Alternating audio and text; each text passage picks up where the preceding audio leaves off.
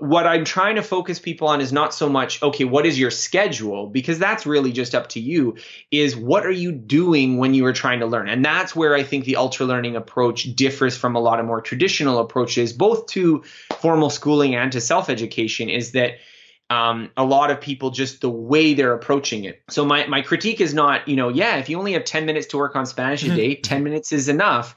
It's just, what are you doing with those 10 minutes? And similarly with programming or with learning Excel or with, enhancing a career skill or what have you, it's all about what are you doing with that time? So that's what we'll talk about in the book. If you get it and you read through it and you're worried, I don't have a lot of time to spend learning, you'd be surprised not only how much you can do with the time you have, but also how much learning you're already doing that you could make more efficient if you rethink how you're approaching it, because we're all trying to learn new things in our jobs and lives. I'm joined by none other than Scott H. Young. Scott, welcome to the show. Oh, it's great to be here. Great to be talking to you. I'm really excited to go through what we are discussing today, which is ultralearning. None other than we both have copies. We've both got copies. Have you read it? Have you read it? It's really good. So for the listeners at home who don't know who you are, would you be able to give us a little bit of a background to you, please? Sure. So I've been writing about learning and psychology and self-improvement for my website for over a decade now. And for a big chunk of that, I spent my time focusing on learning and how do you learn things, particularly outside of school, including the kinds of skills schools don't teach. And part of this book was just me sort of documenting a little bit of my journey and all the really interesting people I've met who have taken on really interesting, challenging self-education projects, and in the process really discovering how applicable this is to people who, they don't want to do something really crazy. They just want to get a better job, or they want to learn a language for their next trip, or they just want to be good at something that's going to make them feel confident and enjoy their lives. You did something, speaking of crazy things, you did something pretty crazy a few years ago, didn't you? Well, which thing are you talking about? The MIT. We'll start with the MIT thing. All right, sure. So this was more than a few years ago now. Actually, I'm 8 years. Is it? Thinking back, 8 years ago, I believe, I did the MIT challenge. So this was a project that I did after I graduated from university, and so I'll give a little bit of a backstory just to make it so you can understand why I would try to do something like this. But I went to university. And I had studied business, and I had kind of gone into that thinking, well, I want to own my own business. I want to be an entrepreneur. Therefore, I should study business. And I only learned after a number of years in school that what business school mostly is about is how do you be a good middle manager in a large company. It's not really telling you how to start a business. It's like, here's how you can be VP of whatever in blah, blah, blah corp.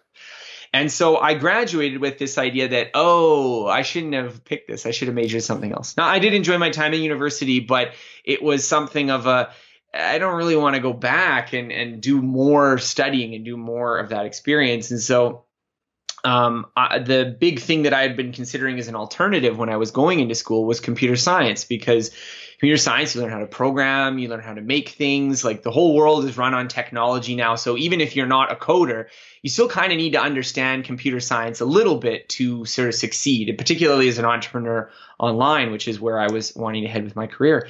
And so I was thinking, well, should I go back to school? Should I go back for another 4 years? And that didn't seem very appealing.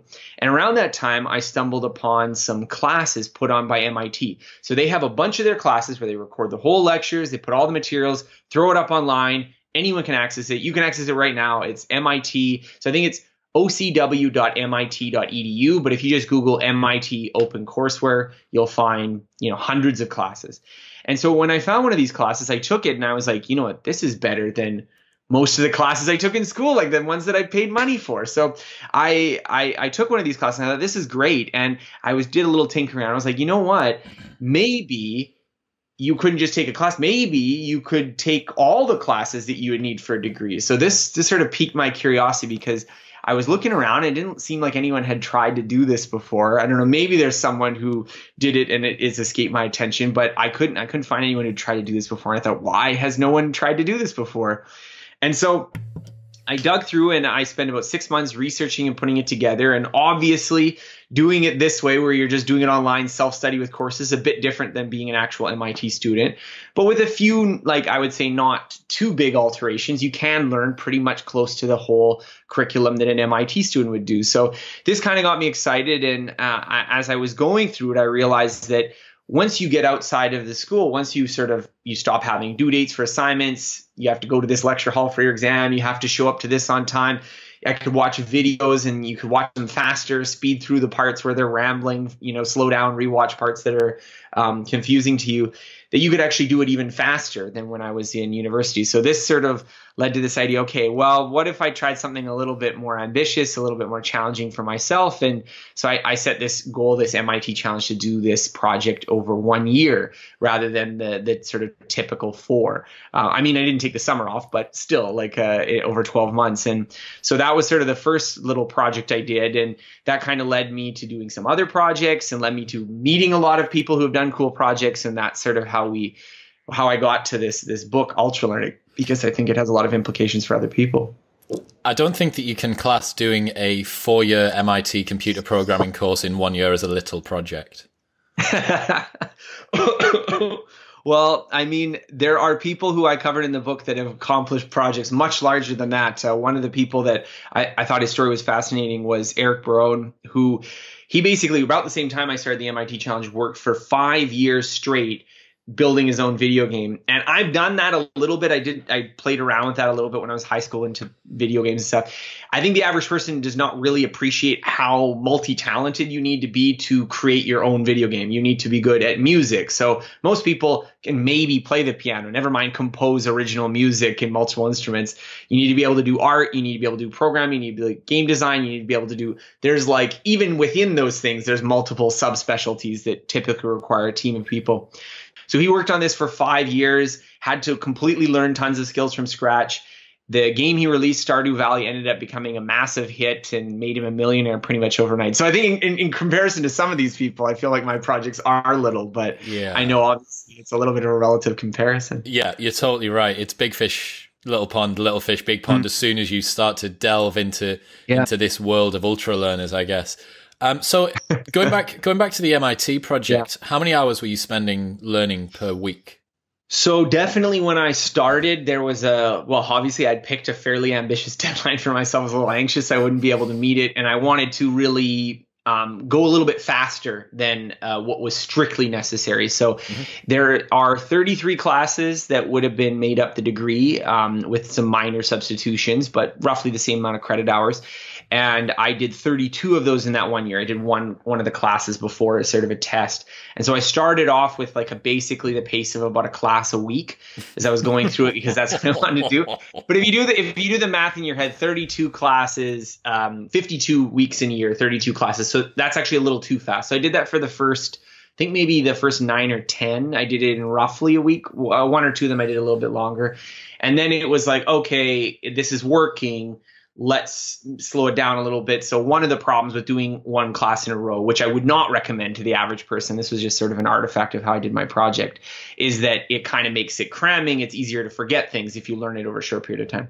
So I switched to doing it so that I would be doing 3 to 5 classes in parallel over a couple months. And so that was how I did the rest of the classes, is sort of over that a little bit more delayed pace. So in the beginning, it was actually a pretty intense schedule, probably about 50 to 60 hours a week. But then later on, it was probably a little under full time, maybe 35 to 40. So not a trivial amount, mind you. I don't want to be saying that, oh, that's easy, I could do that. But if you think about how much time you spend when you go to university, not to mention that you're giving up 4 years of your salary, not to mention that you're probably paying tuition, that you are, taking out student loans, et cetera, I think that the way I did that project was a lot less onerous than getting an actual degree. So it sounds kind of, I think it sounds a little weird, but I think when you consider the status quo, I think that's the thing that maybe we should be questioning a little more. Yeah, there's a reframing going on here, isn't there? It definitely, as I read through Ultralearning, it just strikes such a question about the current education system, and I think we can probably get onto that a little bit later, and we can riff on the fact that education maybe doesn't necessarily work for everyone. Also, I know that some of the listeners and some of the guys behind the Modern Wisdom Project and the team will be thinking that your experience with your degree sounds very familiar, and it is verbatim what I would have said about mine. Went to Newcastle University, did a business management degree because I thought that if I did a business management degree, I would learn how to run a business, because if I run a business, I'll be rich and I'll make passive income, and I do this, that, and the other. I started my business while I was at uni. So I sat down next to my business partner, my future then to be business partner, at my first ever seminar. And now 13 years later, we're still together. Haven't got rid of each other yet. And, what I was seeing was this contrast between what I was experiencing in the real world of business and what I was learning. And I was immediately, maybe some people more typically would find the lack of directness from learning to application when they eventually get into the job market. For me, I was becoming disenchanted with education as I was going through it, which was like an especially like brutal realization. And then I went on to do a master's in international marketing, not because I wanted to, but because I thought this is so transactional and easy that for the sake of one more year of commitment, I might as well crack it out. And then once that was done, I was at the end of academics. And I think a lot of the listeners may think the same, that you've done this, with my year in industry and my master's degree, I was in full-time education for over 17 years. Full-time education. Like, that was it. From like the age of 5 until the age of 23. Like, there we go. Like, that's your job. So the fact, and then, whereas now I'm 31 years old and my passion is to learn new shit all the time, but somehow the education system had managed to beat that out of me. So I can see your desire to do it and other stuff. So before we get into the format and some of the awesome stories in Ultralearning, could you run us through some of the other projects that you did, like your portrait drawing and stuff like that? Oh, sure. Yeah. So I've done a couple other projects, like public projects. I think like you, I'm always learning things. It's just I don't always try to do them up so that I'm trying to document everything and post it online so for people to see. The MIT Challenge was the first big one that I did like that. I did another one a little bit after that, and this kind of goes to how I got into doing this. So when I was in university, I spent a year studying abroad in France. So it was an exchange opportunity. And like a lot of people who go to another country and are going to be there for a long time, you get this idea of like, oh, I can learn another language and I can come back and I'll be fluent in French and, I'll be so impressive and everything. Speak to all of the foreign exchange girls and all that sort of stuff. Exactly, right? And so I had this idea in my head and I went to France. And a funny thing happened. All the people around me just spoke English all the time. So all my friends spoke English, including the French ones. And it was getting really frustrating. It was getting really frustrating because I had been expecting, I'm going to be learning French really well. And I'm, studying at home. And like, I've also got my other business classes and stuff to do. And I'm just sort of like, well, what gives, like I try to speak to people in French and they're like, oh yeah, okay. But like, you don't speak very well. I'm going to speak to you in English. And it was frustrating. And so it was around this time that I met a very interesting guy who I talk about in the book, Benny Lewis. And Benny Lewis, I should just preface this with saying that like most people who are in this situation where you go and you think you're doing something, is that I thought to myself, well, maybe I just don't have enough time. Like maybe actually learning another language, what made me think I could do it in a year? Maybe it would take like 5-10 years and I just didn't have enough time. And I met this guy, Benny Lewis, who does it in 3 months. Now, I mean, I'm not saying he's fluent after 3 months. That's sort of his kind of goal, but it's more an aspiration than saying he achieves it every time. But the thing that struck me was just how radically different his approach was. Because for me, I'm going there and being like, ooh, I hope that they accept me speaking French. He's just like diving right into conversations. He's speaking from the very first day. He's getting tons of practice in and achieving quite a bit in a 3-month period of time. So seeing that contrast was one of the main motivators for me to do the MIT Challenge. Was just this kind of, it was a little bit of that, what is it? The Matrix, taking whatever the pill moment is, where you're just sort of like, oh, this is like different from, oh, maybe I don't have to do this the way that everyone else is doing it. And I of course, I applied it to computer science there. But obviously that example stuck in my mind. I was thinking about, language learning and about, oh man, if I had just done it that way from the start, maybe things would have been different. And so around that time, I had a roommate, and he was planning on going to a master's and he wanted to do some travel. And so we started getting to talking, and I was telling him about this. I was like, you know what if we went to try to learn languages? And he was a little skeptical. He's like, well, I don't know about that. Like, that sounds kind of hard and this kind of thing. But I think I persuaded him, and we ended up doing this project that I called the Year Without English, where it was basically we would go to 4 different countries: Spain, Brazil, China, and South Korea, with the idea that we wouldn't speak English in those countries. I mean, we weren't perfect in every country, particularly in Asia, but that was the motivation, that you land day one, we speak only in that language to each other. Everyone we meet, we speak in that language. We're not like, oh, I don't know whether I'm ready yet to speak Spanish. It was day one going with that. Learn or die. And the funny thing, and the funny thing is that although when I describe this to other people, because I've seen the reaction when I describe this project to other people, they're like, oh my God, I never do that. The funny thing was, it was way easier than my time in France. So the kind of irony is that the staying at home, being in that bubble of English speakers, not being in immersion and really trying to learn French was harder than just, ripping the Band-Aid off, going straight into immersion from day one and doing that process. So we did that project, which, even my friend who was really skeptical in the beginning, he can speak those languages too. And we went through and did those 4 countries.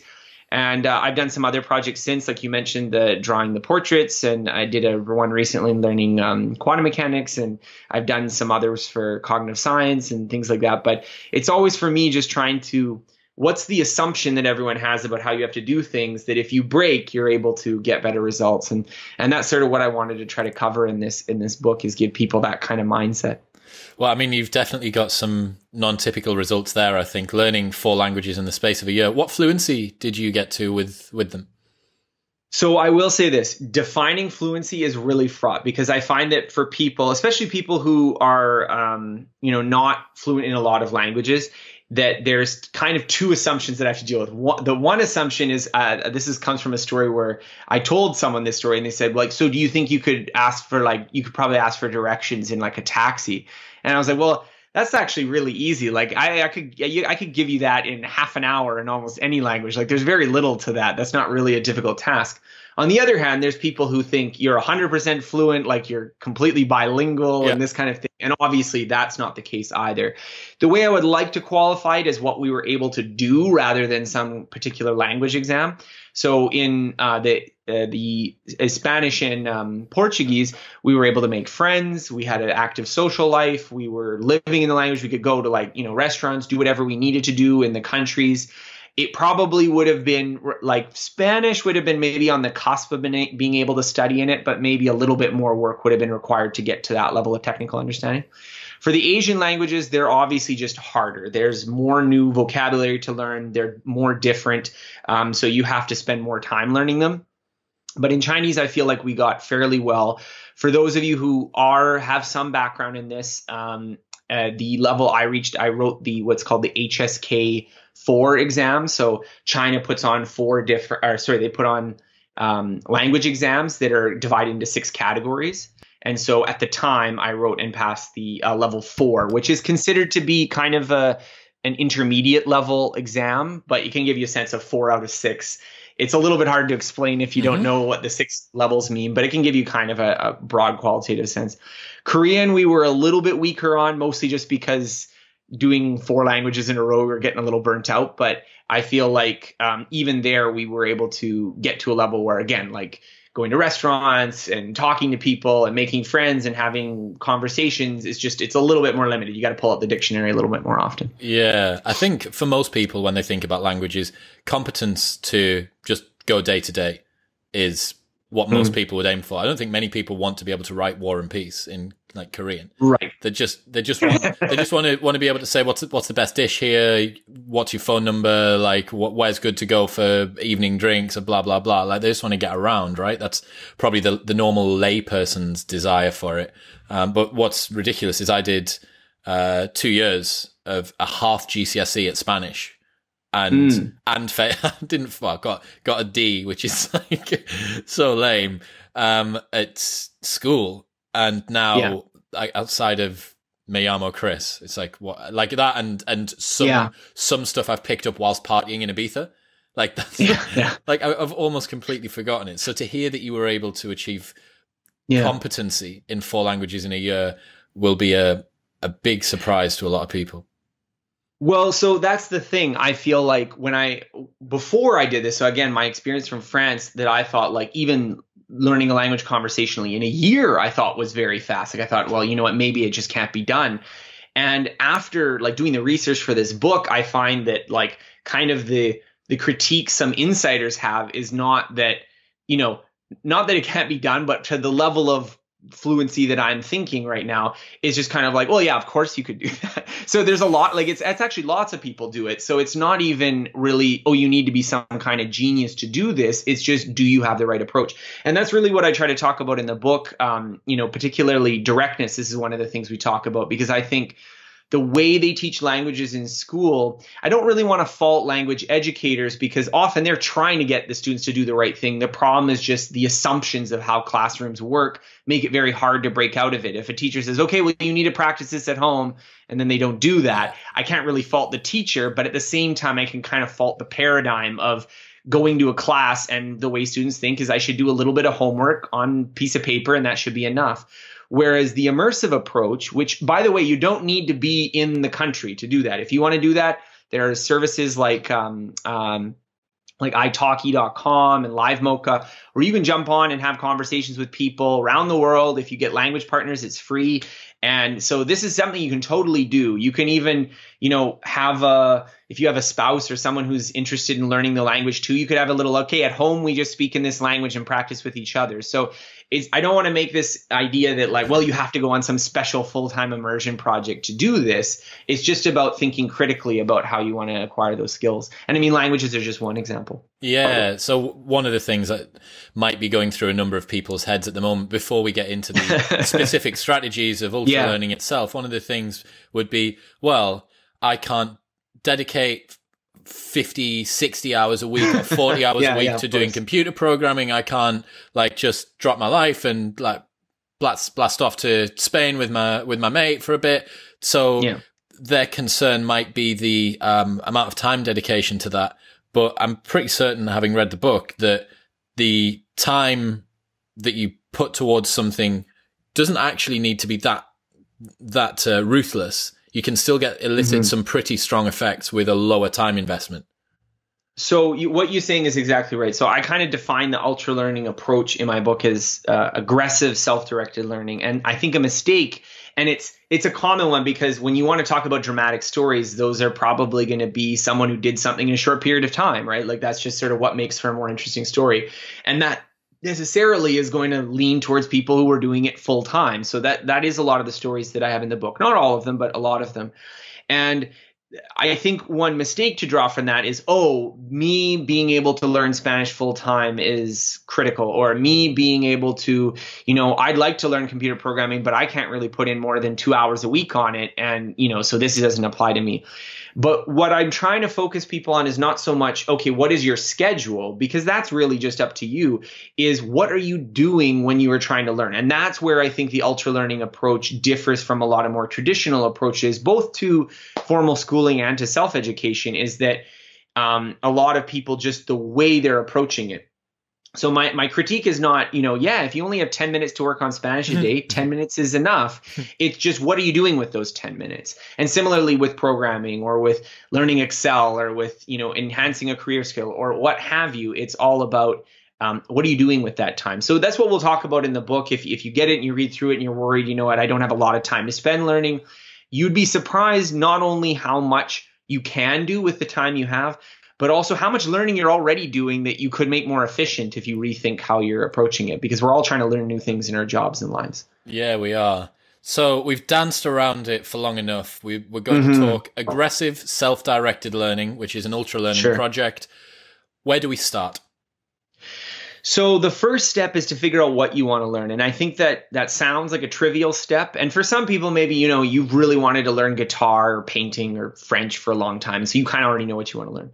But for a lot of people, it's not that they want to learn something particular, but they want to get some outcome in their life. So they want to get in shape, or they want to start a business, or they want to get a promotion, or they want to do something else. And learning is how you get at it.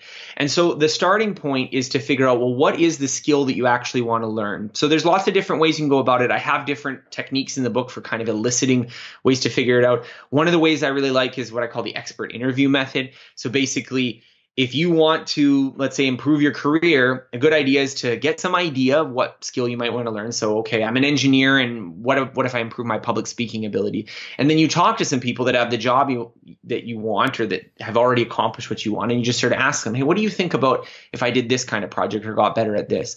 Now, I do think it's okay to learn something and then realize, oh, that wasn't exactly what I needed. That's sort of part of the learning process. But part of what I talk about in Ultralearning is the process of thinking about why do you want to learn what you want to learn is not just an issue of, well, then I might learn the wrong thing. But even if you decide what you want to learn, like you want to learn French, thinking about how you're going to use that French can be really informative for how you should actually practice it. Because I would have a completely different set of recommendations for learning languages if your goal was to learn like ancient Greek or something, to read classics. Like you're not going to be trying to have conversations with people in ancient Greek at like parties and stuff.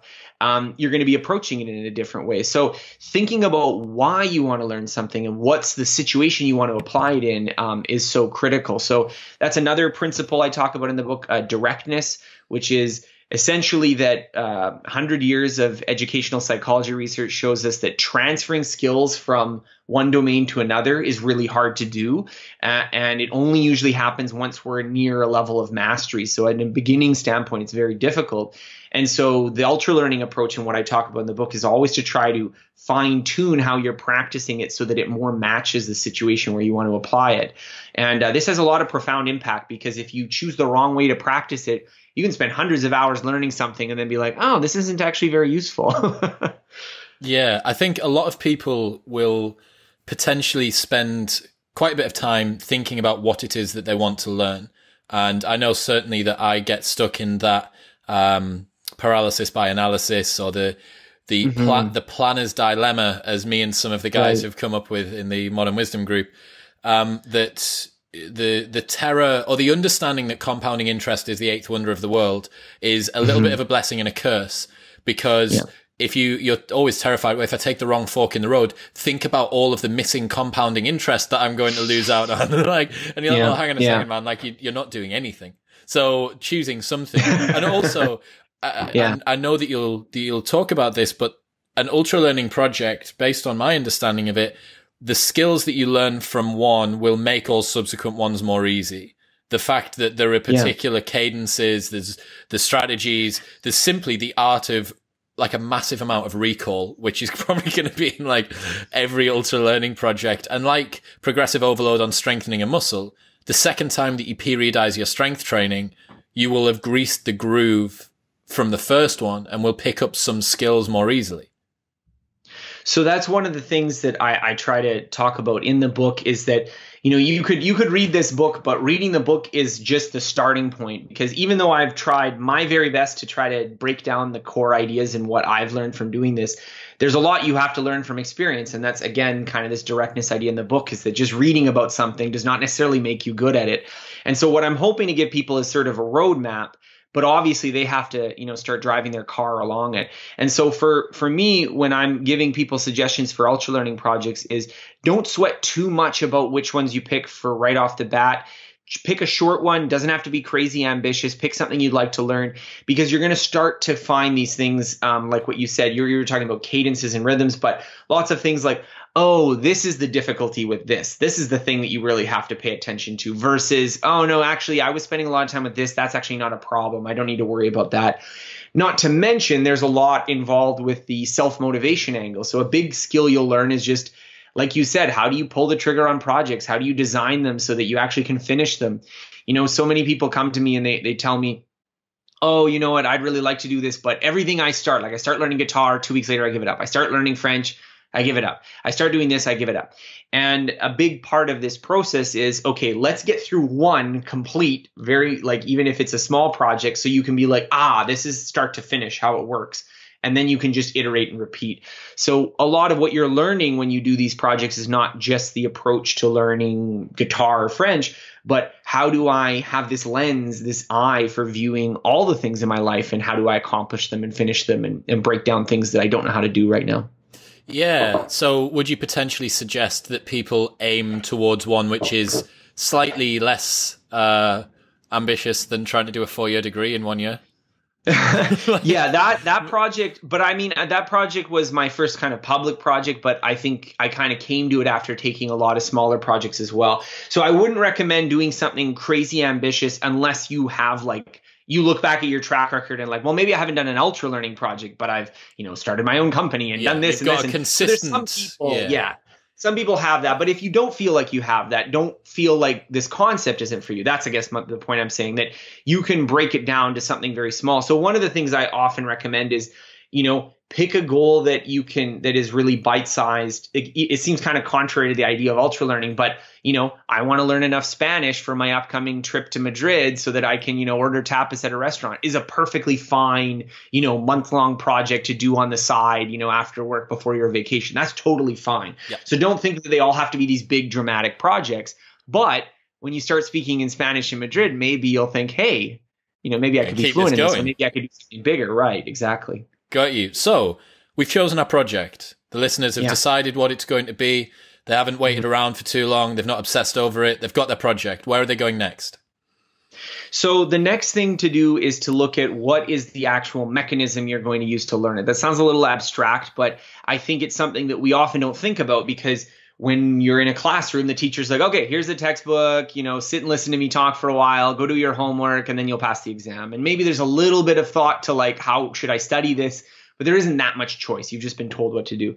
And that's so ingrained in our thinking that very few of us, like, when I talk to them about learning a language, for instance, and they're like, well, where did you go to study it? Like, the concept of learning it on your own with just sort of like random resources seems kind of impossible to them. And languages are just one example. Like, programming or, any other skill you could think of, a lot of people are like, well, I need to go into some kind of formal process. And for some, that might be the best way of doing it. But what I usually recommend is doing a little bit of research ahead of time so you can figure, okay, what are all the materials that I could use for this? If it's a popular skill, there's likely many. So it could be a book you want to use as a guide. It could be an online course. It could be an app. It could be something that you want to use as a resource. If popular skill, again, programming languages are good examples. There might be many resources. So you might want to jot some of them down. The next thing I like to look at is not thinking in terms of the material you're using, but what is the actual activity of learning? Because a lot of people think the activity of learning is, picking up a book and flipping through it like this.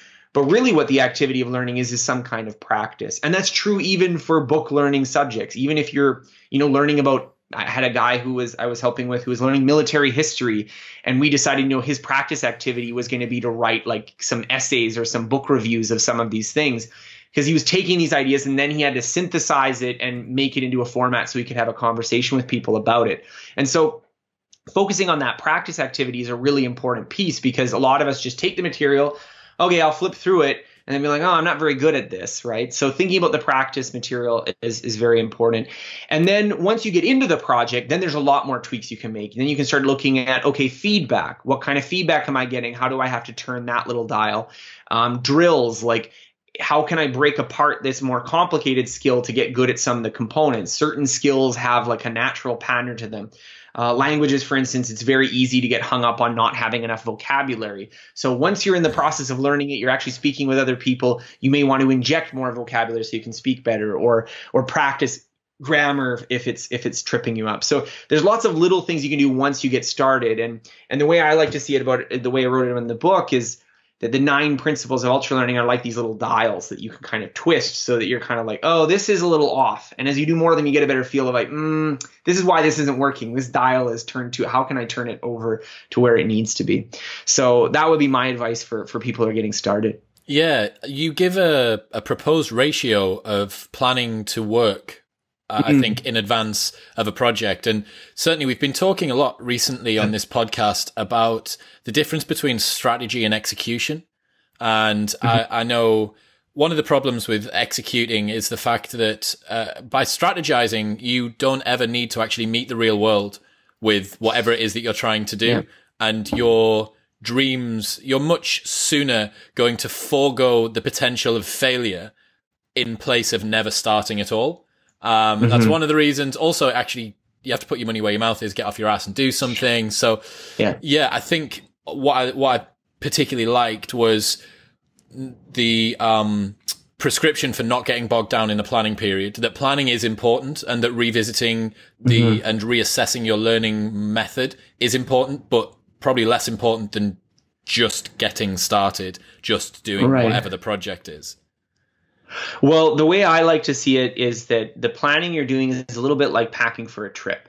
So you want to make sure that you got enough in your trip so that you get there and you're like, oh no, I don't have my passport, or I don't have this, and then the trip's ruined and then you're not doing anything. But at the same time, you could be that person that, you know, brings every single thing from their house in their suitcase and they're lugging it along, and then they're not able to actually flexibly cope with things in the real world. Like when you're on a vacation, you can buy things in that country. So if you don't have sunscreen, you can probably get it there or something like that. Yeah. So to continue that metaphor, the way I like to think about it is that the longer and more ambitious your project is, the more time you should spend on planning, because for two reasons. One is just the preparation part, but the other reason is just psychologically you need to commit to it. So one of the things that I found very valuable about the MIT challenge was doing this research ahead of time. So I spent about 6 months part-time doing some research. And the reason I found it very valuable is it started to get me in the mental headspace of like, okay, this is what it's going to be like for a year. This is what I'm going to have to do. This is how I'm going to have to think about it. Whereas if I just said on Monday, okay, next Monday I'm doing this, I would not have psychologically prepared enough so that when it starts and things get difficult, I'm like, okay, no, to continue the travel metaphor, I'm going home. I don't like this. Yeah. So there is a balancing point. I suggest what I call the 10% rule, which is that for projects, you spend about 10% of the total time you expect doing some preparation. Now, again, it really depends on what you're trying to do. If you're trying to do something smaller, like we were talking about some smaller projects, those are probably best off just getting started with them and then changing your approach while you're doing them. I've done that in projects before. So I mentioned doing this portrait drawing challenge. And so I had kind of an approach that I used for like the first 2 weeks. And then I'm like, all right, I can get about this good, but I can't get any better with this. I need to find something else. Hit the brakes, did some more research, found, okay, actually there's this different method that I can use. And I took a little course and learned that method and like, oh, okay, this actually works a lot better. And so you might find that when you're learning as well, that you're doing things and then you're kind of like, oh, this doesn't seem to be getting me where I thought it was going to go. And now I need to readjust. So I talk a lot about this sort of like balance between what I call learning and meta learning. So the learning is the actual thing you're trying to do. You're acquiring knowledge. You're getting information about what you're trying to learn. And the meta learning, meta, of course, refers to when things are kind of about themselves. So meta learning would be learning about learning. And so for the meta learning is the kind of understanding how learning in this subject works. So how do you learn a language? How do you learn programming? How do you get good at salsa dancing or public speaking or taekwondo or whatever it is? And that kind of meta approach, there's sort of an oscillation between what you're doing to actually learn the skill and then what are you doing to try to understand that same process so you can note inefficiencies and find things you can improve in it. Yeah. One of the things that I think a lot of people may be thinking at home is, well, like I haven't been to school for ages, or I was never a good learner, or I was never academic, or whatever it might be. Obviously, there are some people out there whose skill acquisition naturally is pretty rapid. But also there's some commonalities between them. What was the story? Was it the Scottish physicist lady? This Scottish scientist? Mary Somerville? Yeah. Can we hear the story about her? Because I love that. Yeah, so Mary Somerville, I cover her in the chapter on focus, and I really loved her biography because she's not the most famous person, like a lot of people perhaps haven't heard of her, but she's quite an accomplished woman in terms of science. I think her biggest accomplishment was a sort of a translation and expansion of Laplace's celestial mechanics, which was kind of like the follow-on to Newton's Principia Mathematica. So very advanced stuff, lots of calculus, lots of like advanced physics this was the cutting edge in the 18th century. But the interesting thing about her story is that, she grew up in kind of a poor household in Scotland, and she was a woman. And so in that time period, she didn't have a choice about pursuing science professionally. And so she kind of had to make do with the fact that, people would come over and be like, okay, I've come to visit you now, drop whatever you're doing and come spend some time with me. Or, there's a story I really like where she was, she's raising children and she's talking to some colleague who's convinces her to study botany. So she spends the morning studying botany while she's breastfeeding her child. And there's these kind of little tidbits of her life of just showing dedication to learning things. But at the same time, and I mean, it's hard to peer into this because obviously when someone's super accomplished and then they're being modest, there's a little bit, you kind of doubt how modest it is or how much false modesty there is. But you read her biography and there's so many examples of her doubting her own capacity and her I didn't think I would be able to ever learn a language. And then she learns 6 or something like that. So she said she had bad focus, didn't she? She said that she was super distracted. Bad memory, yeah. Bad memory, that was it. Yeah. She had a bad memory. Well, I picked her as an example for this chapter on focus just because she was, in this situation where it's not conducive to focus. You think about Albert Einstein or, in the quiet patent clerk formulating his theory of relativity, whereas this is a woman who, she's got 4 kids and got people coming by and she's got to take care of the house and, do all of that kind of stuff. And people aren't taking you seriously, or a lot of people aren't. And so you don't really have the ability to just, okay, I'm dedicating myself to this. So I wanted to pick her as an example for focus just because it's just sort of to show that, so much of what we think of as focus is a kind of choice about what to do rather than simply, being in a log cabin somewhere isolated from the world. Yeah, I absolutely loved that story. It's the same as the Stuart McGill podcast that I did recently, where there was a guy who shattered his sacrum and his L5, just obliterated 2 of his vertebrae. And he was a world record squat holder. And he said, once I get pain free, I want to go back and break my squat record. And there's the radiologists that have seen his MRI, it just looks like a bomb's gone off in his back. Yeah. And they're like, look, man, you're going to be lucky to be walking again. And then sure enough, 3 and a bit years later, he goes back, breaks his squat record. And I think that framing, that contrast effect, similar to Ms. Somerville's story that you've just given us there, or Brian Carroll, the powerlifter that I'm talking about now, it frames people's own excuses in a really harsh light of day. And I think it's so important for people like me as well, right? I make all the excuses in the world. I interviewed, we had Peter C. Brown, Make It Stick. We had him on a year ago. And even hearing, look, you can employ these, by the way, if you're listening and you're a recent subscriber, you may have missed it. Peter Brown is cited on the back of Ultralearning, actually, I think, as one of the guys that's helped to, formulate your ideas for this. And it's a fantastic episode. I'll link it in the show notes below if you want to go back and check it out.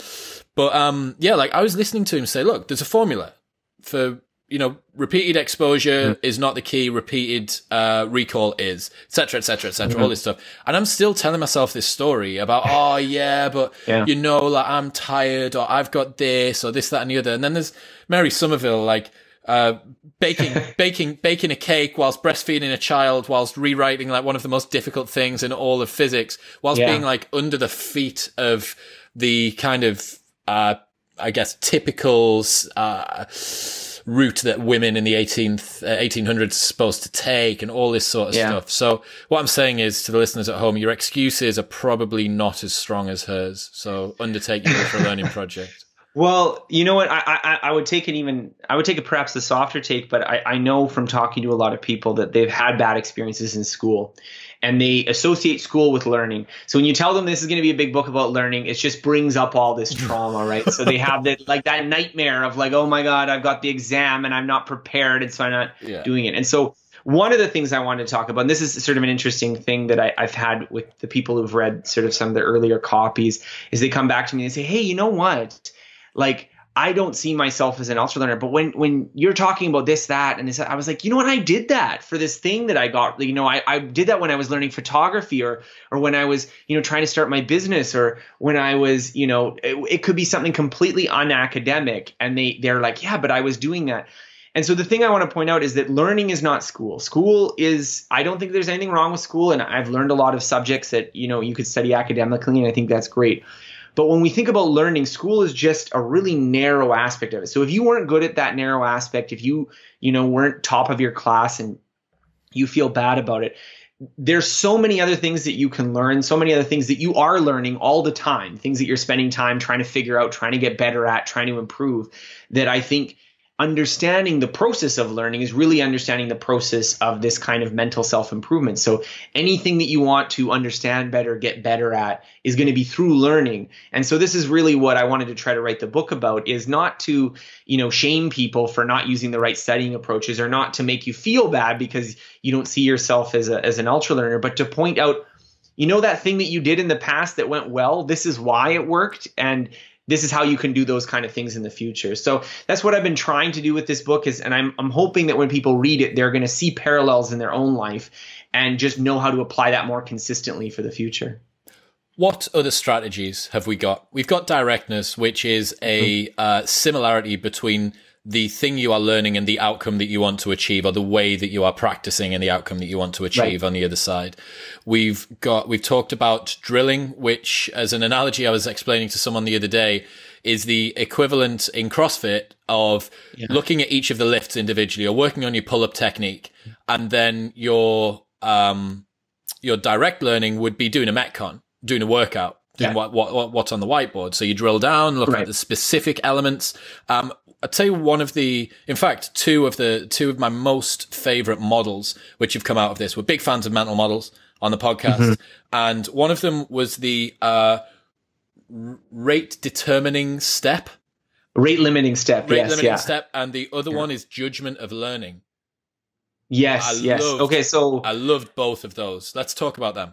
Happy to jump in. So the rate limiting step is actually a concept from chemical reactions. So a lot of times when you have a chemical reaction, you have like some molecule here and some molecule there, and they like bang into each other, and they like separate off, and you get a different molecule. And often there's more than one step. So for a lot of chemical reactions, you're putting a big stuff in a big vat of liquid, and there's one thing that leads to another thing that reacts to another thing that reacts to another thing, et cetera, et cetera. And one of the concepts from chemistry, which I think is really interesting for this process, is that sometimes one of those steps is a bottleneck. So it happens way slower or with more energy or more difficultly than the other steps. And that will be the step that governs the rate of the reaction. So if you can speed up that step, everything else gets faster.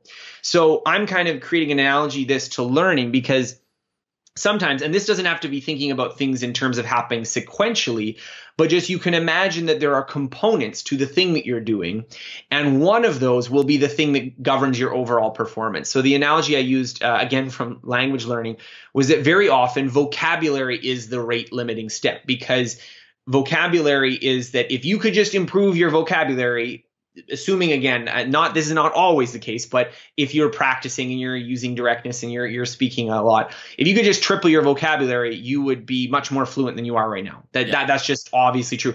So then you can start to say, okay, how do I get that vocabulary? Another example could be, if you're talking about mathematics, for instance, it could be that understanding, having a really good intuition of one of the core concepts is the thing slowing you down. Or it could be something technical. It could be that you're not doing your algebra correctly. You sometimes make mistakes, and that's why you're slowing it down. So rate limiting step is one of the things that I talk about when you should be keeping an eye for drills, is like, is there one thing that, like, really, if you can get better at this one thing, you'll get better at all the things. And then the other thing I like to look at is what I call cognitive components. So when you are trying to practice a complete skill, like think about driving your car. This is a good example. So when you're driving a car, you're doing a lot of things. You have to have your foot on the accelerator pedal. You have to move it over to brake occasionally. You have to be steering. You have to have your signals. You have to check your mirrors. You have to make sure cars aren't coming at it. You have to make sure pedestrians aren't running across the road. You have to make sure that, all the little bells and whistles on your car are like not, saying the engine's on fire and this kind of thing. And when you start, that feels completely overwhelming. There's so much stuff happening. And so what you can do when you're learning is you can often try to focus on one of these elements at a time. Now, obviously, as a car, if you just focus on the accelerator pedal, you're going to crash really easily. But for a lot of other skills, that's not necessary. You can just focus on doing that. So if you're drawing a picture, you could focus on just putting the lines in the right place rather than worrying about the shading at the same time. Or if you are working on public speaking, you could just focus on how is my pacing? Am I going too fast or too slow? And the reason for doing it this way, and there's different ways of splicing apart skills, is that very often the limit to improvement is that when there's so many things going on, it's hard to get better at any one aspect because your mental resources are kind of spread over everything. And so what the sort of deliberate practice approach, or the approach that I talk about in that chapter, is slicing things down so that you can focus on these sort of smaller elements, and that there's different ways for doing that for different skills. Yeah. Moving on to the judgment of learning things. So this is, It's actually not a massive section in the book. It's only a couple of paragraphs, but like, fuck me, it really sideswiped me. Honestly, Scott, I'm telling you, man, like I was reading it and I was like, that's me right there. There's an asymmetry between how you feel learning is going and how learning's actually going. And it's reflected in the data as well, isn't it? At least in the short term. And I was just like, so my company, we run club nights, right? We have about 400 students that work for us, 18 to 21. They're at university, some doing difficult degrees, some of them doing less difficult degrees, but all of them learning, right? And our office gets used like a private library, typical to a lot of universities. Any uni students that are listening, join a promotions company that has the nicest and most convenient office that you can. Become an event manager. They'll give you a key, and then you can just go in and learn in there instead of going into the library. That's, I think, the life hack that a lot of our event managers have decided to use. But yeah, I look at their learning strategies, and some of the guys are using a review method, and some of the guys are using a recall method. Would you be able to just take us through judgment of learning for a second? Sure. So I'll speak about specifically this judgment of learning finding. So this is research done by Jeffrey Karpicki and Janelle Blunt. I believe Janelle Blunt was, I think it's Karpicki is the lead researcher on that. And he has done a lot of work on the testing effect and what he calls retrieval. And this is similar to what you were talking about with the Make It Stick, that essentially, this was a very interesting study. I just thought this result was fascinating. But they took students and they broke them up into different groups and assigned them different studying techniques. So the students didn't choose what studying technique they were using. They were assigned it. And so I believe the four groups were, one of them was they reviewed the material once, so meaning like reading it over. The other one, they reviewed it multiple times. And then there was one that was concept mapping. And then the final one was what's called free recall, where basically you have a blank piece of paper and you just try to write down everything you remember. So it's not like a test or a prompt. It's just, okay, what do you remember from that? And interestingly, they didn't ask the students which one did they think could do better out of these four. But what they did ask the students is, how well do you think you learned the information? So that was the question to them. So they've given them a technique and they said, how well do you learn the information? And what was interesting is that the students who did repeated review thought that they learned the material the best. And the students who did free recall thought that they learned the material the worst. And when you actually test them, it does the complete opposite. That those who do the free recall do above and beyond the best compared to repeated review. And so the reason, the sort of explanation for this proposed by Karpicki and Blunt and other researchers is what you were calling this judgment of learning, is that we don't actually have the ability to peer into our mind and see that there's information stored there. Instead, we use a certain proxy signal to try to guess how well we've learned something. And one of these is considered the fluency of the information. So when you're doing repeated review, you're seeing it a lot, and that processing feels easier and easier. So each time you review it, you're like, oh, yeah, I remember this. I remember this. I remember this. And that's convincing you that you understand it very well. Now, the free recall people, when you put a blank piece of paper and you try to recall, like, I'll give this as an exercise. Okay, after this podcast is done, or you can just pause it right now, try to recall what we talked about so far in this podcast. You'll be surprised, be like, oh, wow, actually, it's really hard to remember a lot of things. Yeah, there was the thing, there was the directness, and then he went to Spain, and then... So maybe they can jot down a few things, but the thing is that's really hard to do. And so when you're doing this really hard thing, you're like, oh, wow, I actually don't know this at all. And so your judgment of how much you learned is much lower. However, the act of trying to recall it makes your memories much better. So there's a bit of a paradox here that when you think that you've learned something really well because you can process it really fluently, is actually when you don't have it memorized. And when you are doing free recall and you're like, oh my God, this is so difficult, that's when you're really learning it. And this, I think, was just sort of a very small slice, but really really typical of the whole ultra learning idea, is that something that feels nice and easy and comfortable is actually a lot less effective than the thing where, oh wow, this is frustrating and difficult and hard and challenging for me, but you're actually going to learn much faster. So there's this kind of paradox of learning there. It's the same, especially going back to the CrossFit analogy. The strong guys in the gym will continue to work on strength because it makes them feel good. They have a degree of fluency in that, and they feel, oh, I'm progressing. Like, well, yes, you are, but you're deficient in this particular area. And if you were to work on that instead, your overall game would improve. And the same thing goes for this. I think I'm right in saying that it's actually matched in someone's ability to take tests immediately after a review. I think in the super, super short term, review is more effective, like like hours, or maybe even less than hours, minutes. So I don't know the exact time frame that they did the study. There's been different studies on this, but generally when you show someone something, so the basic idea is really easy to understand. If I were to, like, imagine that there's no delay. Imagine that I like put a word on the screen. Let's say the word is dog. Yep. And then it's just like, what was that word? Well, you're going to know it for sure, right? Yeah. However, if I say, like you read dog, 10 minutes ago, and then I said, what was that word? Maybe you would have forgotten it by now if I just asked you to recall it, because if you didn't recall it successfully, you don't know what the word is. So there is a sense in which review can be a little better in the short term. And it's just that we don't really, I guess what I would put it this way, that our intuitions about how we've processed information don't actually say a lot about how well we're going to remember information in the future. You all have experienced this when you go to a party and someone tells you their name and you're like, oh yeah, I know that name. And then 2 seconds later, you're like, oh my God, what was this person's name? And so it's when this person tells you your name, it's like, oh yeah, Steve. Oh, that makes sense. I won't forget that. And then 5 seconds later, you forget it. And the reason why is because when he said Steve, you're like, yeah, that's a normal name that people have. Yep. And you were processing it fluently. So you're like, oh, okay, I know that. But then when it's 2 minutes later and you have to be like, oh, this guy, what's his name? Yeah. You forget it. And it's not just, I'm not here to criticize people for doing this. This is human nature. And so I do this the same way. I also forget people's names at parties.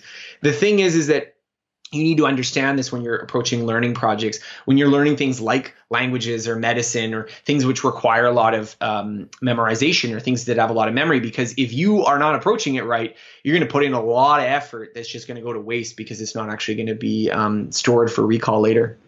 Introduce yourself at parties as something very memorable, like Xavier or like some really exotic name that's never going. Someone's going to be no one's going to be like, oh, that's a normal thing. I'm like, fuck me. Remember Xavier from last night? So moving on to where are we up to now? Like retrieval, I guess we're kind of in and around there. And I guess for a lot of people, when they think about learning, they think about memorization. Right? They think about like school, remembering formulas for chemistry, remembering like algebraic equations, or, even in our business degrees, like who was it that came up with the scientific management method and stuff? And you're talking about Henry Ford from like 100 years ago and stuff like that. Yeah. But retrieval, and especially for me, I'm particularly interested in this. Retrieval is learning something or even comprehending it, but then not being able to recall it. Is essentially the same as not knowing it. Like if you can't ever recall it, like you're wrecked. So I was just going to say on this point about retrieval, the perfect sort of illustration of why the ability to retrieve things matters. And indeed, not to say the ability to memorize things better matters, but the ability to have knowledge inside your head. So I'll put it that way, is that in the last 20, 30 years, essentially all human knowledge has been put on the internet that you can search with the right type into Google in about 5 to 10 seconds, right? But the average person is not 30,000 times as smart as they were in like the 60s. And so that itself should be an illustration that just merely having the ability to look something up when you need it is not enough to be smart. Yeah, you need to have. Yeah, totally. That's such an interesting comment on what most people would consider as knowledge, right? There's a recent, the listeners will know what I'm about to say. Naval Ravikant was on Joe Rogan recently, and it is by far one of my favorite podcasts of 2019. And in that, he talks about people having a simulacrum of intelligence, which is just recall. And he's like, nobody needs that anymore. Nobody needs to have just recall. He's like, we have the internet for that. What we need is understanding, comprehension, the ability to link multiple different concepts together. If you haven't already, I'll link you once we finish the podcast. It is an absolute game changer. But yeah, looking at specific tactics for recall, what were the ones which you yourself found to be most useful, or what works best with your particular style of ultra learning? So just before I jump into that, one of the reasons I just want to bring this up because I thought it was interesting that retrieval is one of the principles I had. And originally when I was writing this book, I kind of thought, well, retrieval is just one of the other ideas. So retrieval is just feedback, that, you just get feedback, and therefore, if you try to retrieve things because you're getting feedback, feedback is good.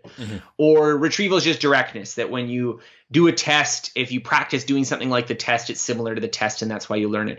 And the thing that I found really funny is that retrieval is actually a separate thing. There's a separate idea there that is important, that is not related to those ideas directly, at least. And that was why I wanted to include it. And so the first thing I want to point out is that a lot of the research on retrieval seems to be done with the kind of memorization tasks that you might loathe, but just because they're easier to study in an experimental setting. So lists of words or matching questions. There has been retrieval stuff on more complicated things, but again, the more complicated it gets, the harder it is to study. There might be more confounding effects. So psychologists tend to prefer simple memorization things. However, it's my belief, and I'm stretching a little bit beyond what the research says exactly, is that retrieval is really a process of all skills. So even though a lot of the research is about like, how do you recall a foreign language word when you hear it spoken, it's really a process of everything that you do.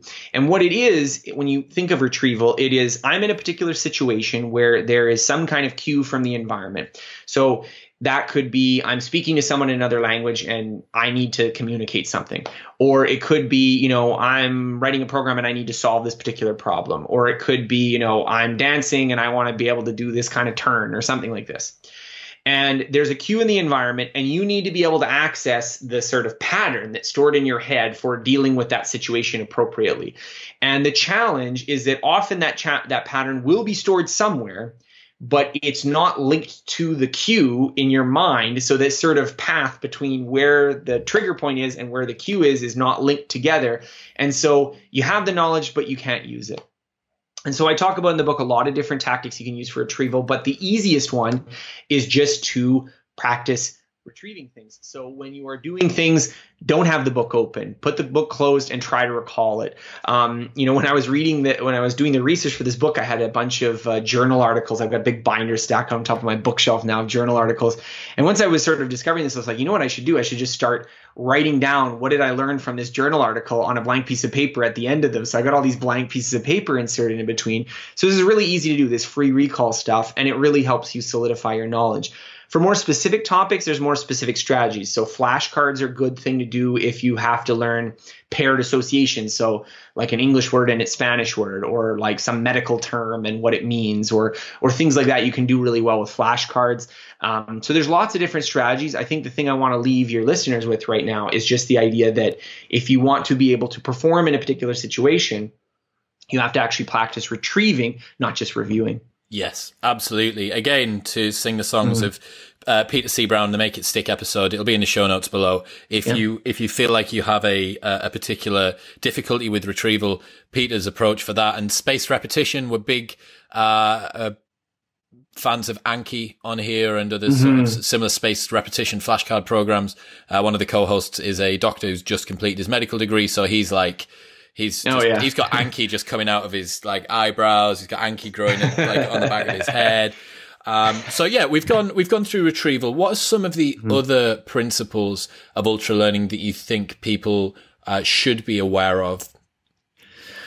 Well, so there's one that I cover in the book, which I call intuition, which is really the idea that you're talking about when you were talking about this Naval podcast, which is that people don't need to just have memorized facts these days, because if you are like, what's the capital of Hungary? I can go up, look that up, and Budapest comes up, right? So there is a sense in which a lot of the brute memorization of factual details is a little overrated nowadays. I'm not going to go so far as to say that memorization or remembering things is all as bad, and this is why. Is that when I was doing the research on intuition, one of the things that was kind of surprising to me is that the question of what does it mean to understand something is actually a lot more complicated than it first appears. There is a really interesting experiment which is called the illusion of explanatory depth. I have it in the book, but basically the idea is, do you know how a bicycle works? And most people would say, oh yeah, I know how a bicycle works. And then I say, can you draw one? And the funny thing is they've done this as a study, and they show people trying to draw a bicycle. And I don't mean like some, photorealistic rendering. I'm just talking about like, do you know where the chains connect and like where the pedals go and stuff? And you see some of these drawings and it's like completely non-functional bicycles. Like the chain connects both the tires and like the pedals are over here and like it's rigid. There's no like handles. So it's in the book. You can look at some of the diagrams that are from that actual study in there. But the thing is really important is that why do people get that wrong? Why do people think, oh, I could draw a bicycle and then they can't? And the reason why is that when we're talking about factual knowledge, again, this is this judgment of learning. It's really easy to self-assess yourself. So you can say, what's the capital of France? And if Paris doesn't immediately come into your mind or something else comes to your mind, well, it's not London, right? Then you just don't know it. And you can say, no, I don't know. Whereas if I say, do you understand how a bicycle works? There's a lot of nuance to that. Like you could understand how to ride a bicycle. You could understand that bicycles are things people ride on streets, but maybe you couldn't draw a bicycle. Maybe you couldn't repair a bicycle. Maybe you couldn't, explain how the gear mechanism works on a bicycle. So the idea here is that understandings are quite a slippery concept. And when I was doing this research and looking in particular, the story for that chapter was for Richard Feynman, is that a lot of what his sort of magical intuition is really actually a lot of stored patterns in math and physics. Not just memorized things, but things that he was actively using and working with all the time.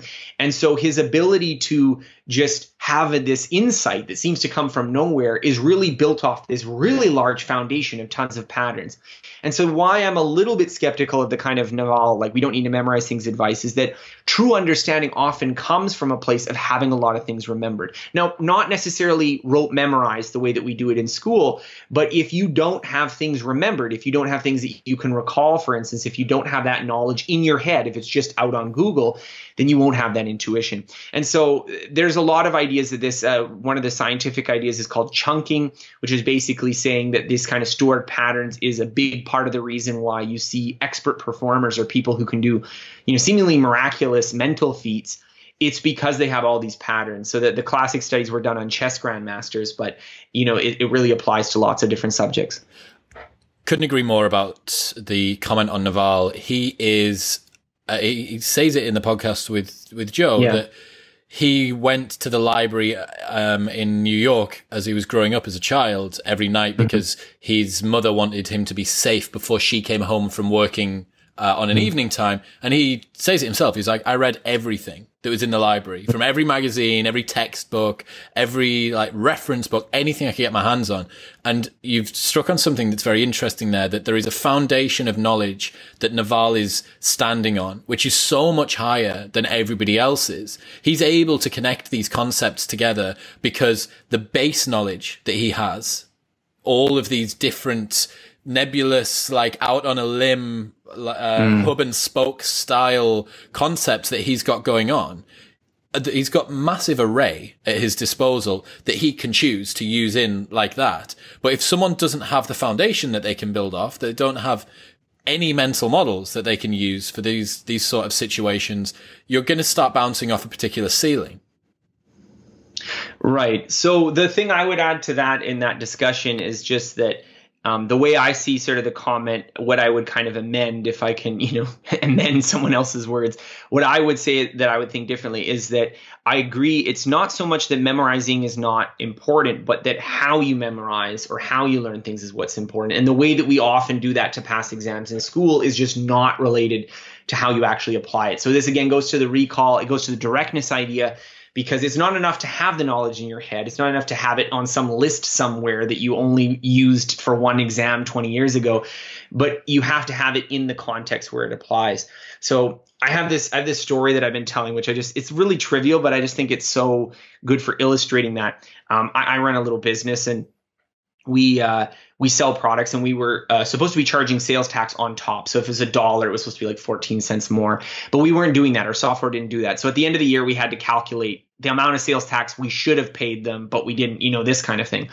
And so one of my associates, he was working on it, and he was like, oh, well, if the sales tax is 14% and it was $100, then it's just $14. And I was like, no, it actually isn't that, because you have to think that it's whatever the purchase price was plus 14% has to equal $1. So you got to get your algebra out and be like 1 plus X and this, and do the division and this kind of thing. And the funny thing is that like as soon as you frame the problem as like 1 plus X in the algebra, oh, he knows how to solve it immediately, right? This is like grade 8 math. The problem is that in this situation, he didn't recognize that that's what you have to do, that that's actually what the problem is asking you. And even if he'd heard a word problem in a math class where they were asking this, he might have gotten the answer correct.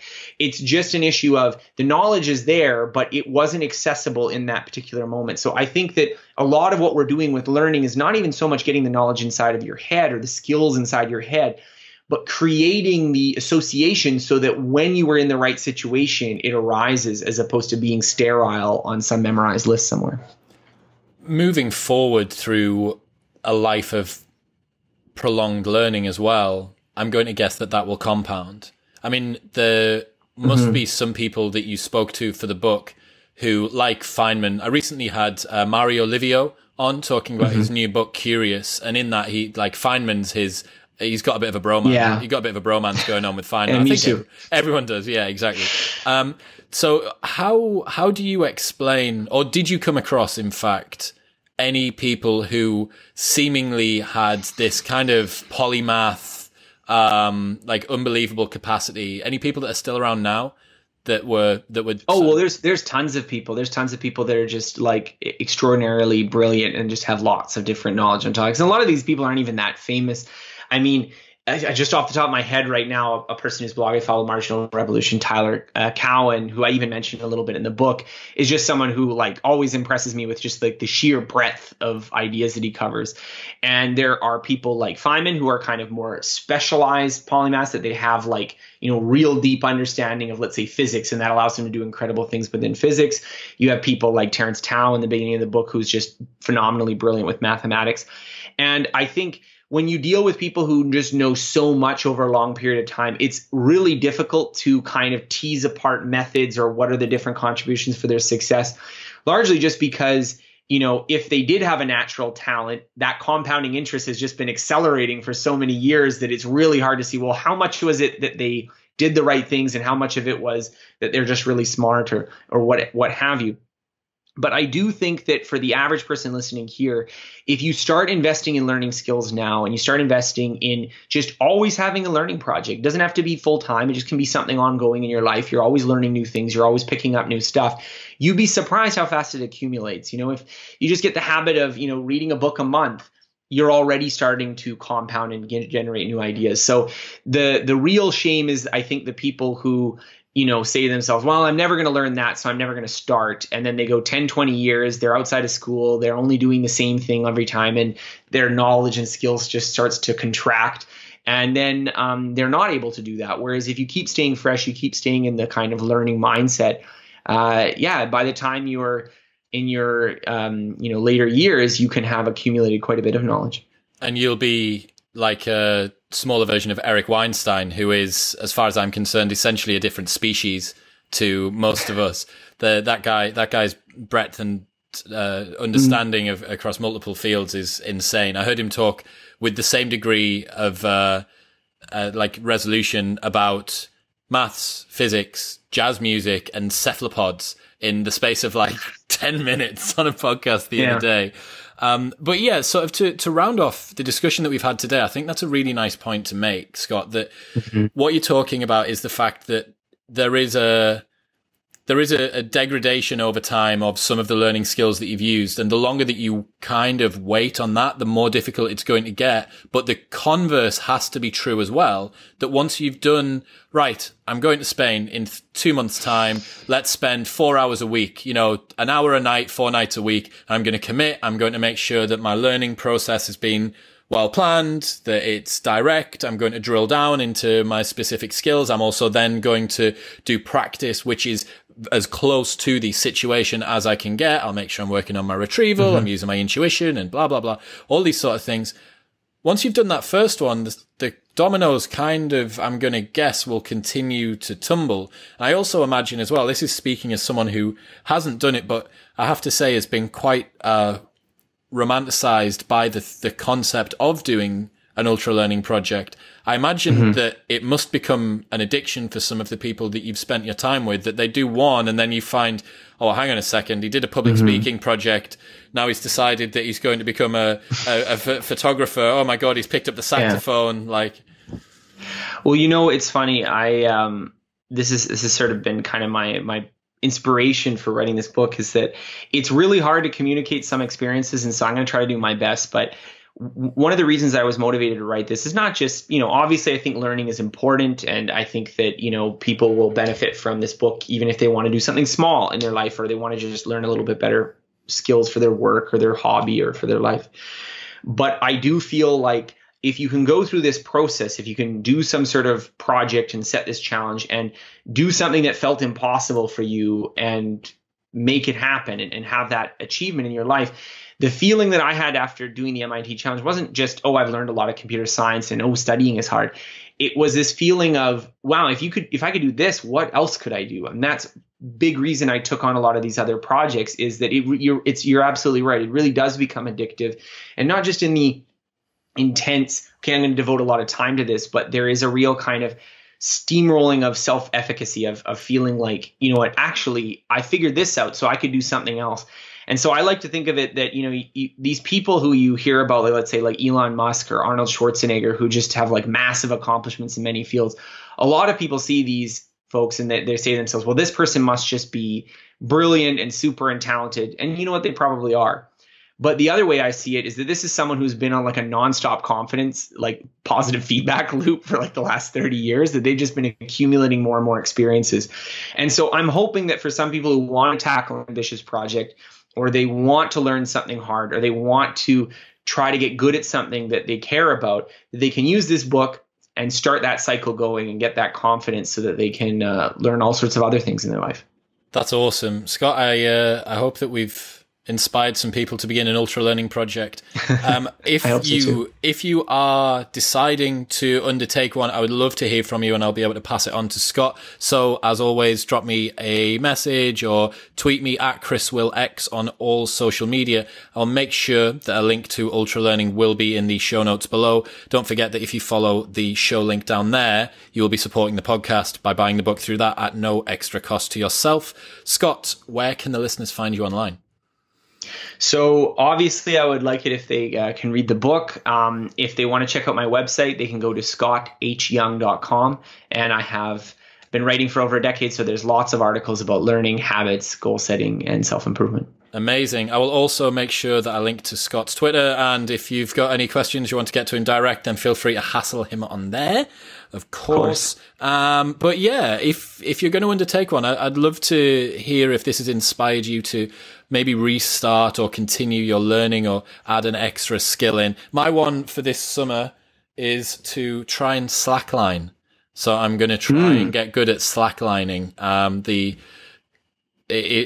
definitely starting at if I can become even remotely competent at it, it will be a universe away from where I'm at now. But we'll see. Well, best of luck to you. I hope that the ideas of ultra learning will help you there. Yeah, me too, man. I'm worried that I might not be salvageable on that thing, but I'll be giving it a crack. Scott, thank you so much for your time, man. Yeah, thanks for having me. It's been great chatting about this stuff.